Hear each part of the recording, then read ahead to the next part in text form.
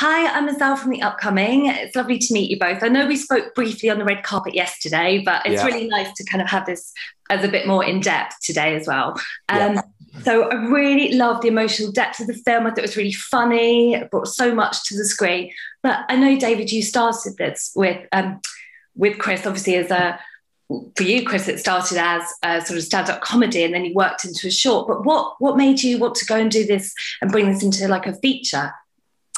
Well, we were given the opportunity after the short, really. Rupert, the producer, sent it to Ollie Madden at Film 4, and Ollie just came back and said, do you want to, turn it into a film? We're like, what? Yeah, so we got the opportunity to write the script, and I never really thought it'd get made. I just thought it might be a pleasant writing job. And then, just kept rolling on. Yeah, it's great. And were there any elements of the short that you were really excited to particularly expand upon in the feature? Well, we changed it a little bit. We didn't want it to be quite so bleak, because the short is a little bit bleaker and a bit more melancholic. We wanted to make it a little bit more lighter. But I guess we did keep some of the scenes, really, in terms of their first conversation, the whole "you built my body," all that kind of conversation. That's almost word for word in the feature. So yeah, some of their dynamic we wanted to keep, and we did improvise a little bit in the short film, and we realised that kind of works sometimes. So we tried to do that as much as we could in the feature. And we wanted to create a cabbage gun. Oh yeah. Hey, no spoilers. Yeah, we wanted to create like bigger, more inventions and stupider stuff. Yeah. Can you tell us a little bit about both your characters and how that relationship kind of shifts emotionally along the way? Because it kind of starts as, being invented, and then the robot, your character being invented, and this emotional journey to the end. Can you talk us through that and a bit about your character? Sort of late on, we came up with the evolution of Charles, sort of beginning as a child, as a toddler, and then, moving through the teenage years, and then wanting to see the world and leave Brian. So we kind of, we looked at, I've got, at the time of writing, I had like a 14, 15-year-old. My eldest son was 14, 15-year-old. And I was going through some tricky moments with him wanting to let go. And that was really painful. And so there were quite a few experiences there we could nab from. So we could begin with Charles being really being close to Brian and really liking each other, and then they start to clash a little bit as he progresses. So it's just having fun with that change of his personality. And what do you think are some of the key themes that you try and explore through this film? Yeah, well, I guess loneliness and friendships. I mean, we would talk a lot about how it's strange how you can have a friendship with somebody, or a relationship, or with family. You can have these really close connections, and then months or years down the line, you can kind of go your separate ways, which is always quite a weird thing to experience. So we had elements of that in there. But we also just wanted to make it a bit of a feel-good film. Yeah, we just wanted to make a funny film, didn't we? We wanted to get these two on the screen because they made us laugh. And yeah. And I think, what sort of films do you both like? And did you bring any of that into this feature yourself? I mean, I love genre films and like action films. Excuse me. Right. Yeah. I love them so much I get choked up. There's even a bit where I don't want to give any spoilers, but there's a bit where Charles is holding a certain thing that is almost a reference to Predator, because Predator is one of my favourite action films. And me and Jim talked about this one bit where Charles is sort of mimicking something that happens in Predator. So it's like a subtle nod to one of my favourite films, yeah.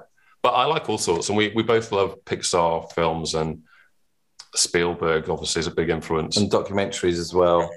Yeah, we actually watched a lot of documentaries for this, and especially ones involving loners and their strange little hobbies and that sort of thing. So we watched probably more of those than we did features. Yeah. And can you tell us a little bit about what it was like on location for you guys, and any sort of challenges that brought by being so isolated in Wales? The biggest challenge for me was the cottage, in that it was really damp and there was nowhere to get changed, really. Yeah, our canteen was a cowshed that they'd sort of slooshed out, so we could eat in there. And one day, I remember like Rupert saying, "Oh, there's going to be a coffee truck coming," and oh, brilliant, great, so you can get coffee. And an hour later, oh, the coffee truck's not coming. You couldn't get up the track. Yeah.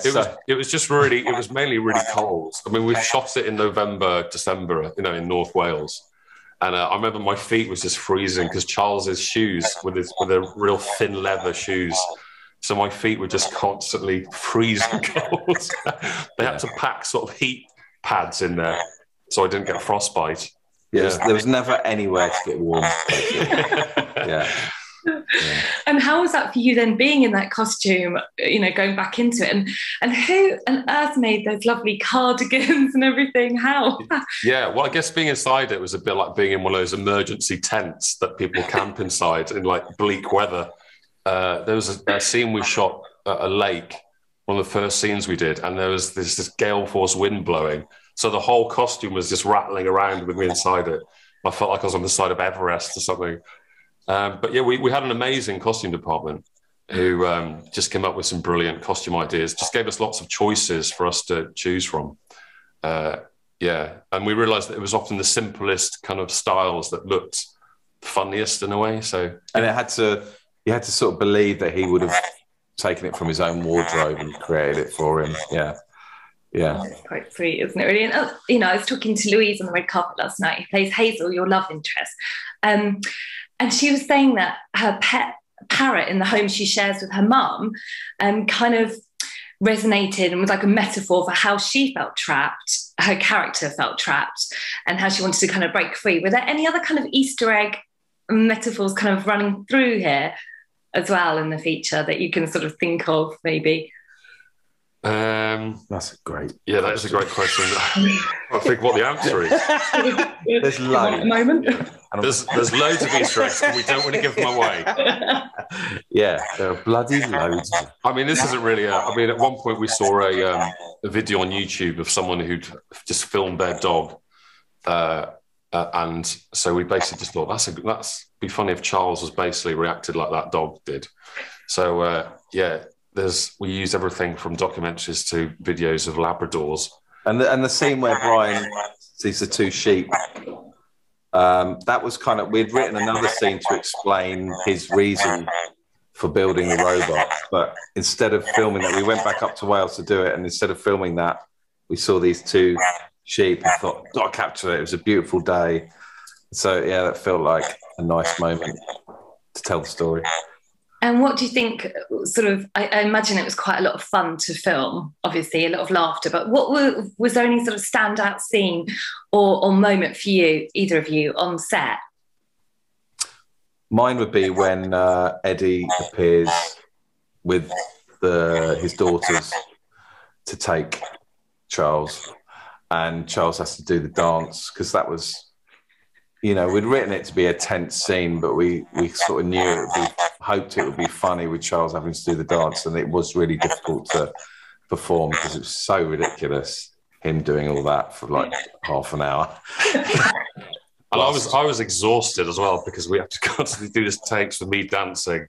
Yeah, so by the end of it, I could barely breathe. So I had to act fearful, where it's in actual fact. Yeah, you're enjoying watching me suffer. I was loving it. Yeah. And obviously, David, for you bring Brian to life in Ricky Gervais's series Afterlife, obviously in a slightly different context because he's more sociable, etc., etc. But when that series ended, were you kind of determined to keep him alive by giving him this platform in Brian and Charles? Well, because when we got the script commission with Film 4, that kind of Afterlife sort of started at the same time, so I didn't really look ahead. I didn't imagine both things would be out at the sort of same time. So it just happened 2 or 3 years down the road. It's like, oh, there's two Brians. But yeah, like Ricky's version is quite. He's a dirty old man, but a loner again. But yeah, with our version, we wanted him to be a little bit more likable from the off, I think. Yeah, it feels a little bit more family friendly as well. Your version. Well, we definitely wanted to do that. We wanted it to be a family movie. Yeah, and I think you succeeded that. And with regards to the casting process for the other people that play the characters like Hazel, etc. Did you have people in mind for that? Were they friends? Did you feel like you needed to have people that you could work with that you already knew? Well, initially, I think we just had some amazing suggestions, but it was really it starts initially with who's available, because we were given permission to film 8 months after lockdown. So a lot of people either weren't available because they'd suddenly wanted to just work, or they didn't want to film because they were still worried about pandemic and everything. But I think we just got really lucky with who we got. And we always wanted to choose people who were just really believable, because it's such a weird film in a way. The more grounded and relatable and real the other characters can be, the better. Yeah, when Jamie came in for his audition, he was like real quiet aggression. We're like, oh my God. Yeah, it's quite scary. Really scary, just so real and believable and not try hard. It was brilliant. And same with Louise. Yeah, and Nina was amazing, Louise. And then also the two twins, Marion Lowry, who are amazing. Yeah. They just came to the casting process. And initially we'd thought of them as being a lot younger, about 10 years old or so. But when we saw their audition, we just thought, oh, you really believe them as being mean and horrible. Believable. Yeah, horrible. Yeah. Well, thank you very much for speaking to me. I think that's all we've got time for. And congratulations, and good luck with it, after Sundance, and hopefully lots of people enjoy watching it, because I did. Thank you very much. Much. Thank you. Thank you. Bye. Bye-bye.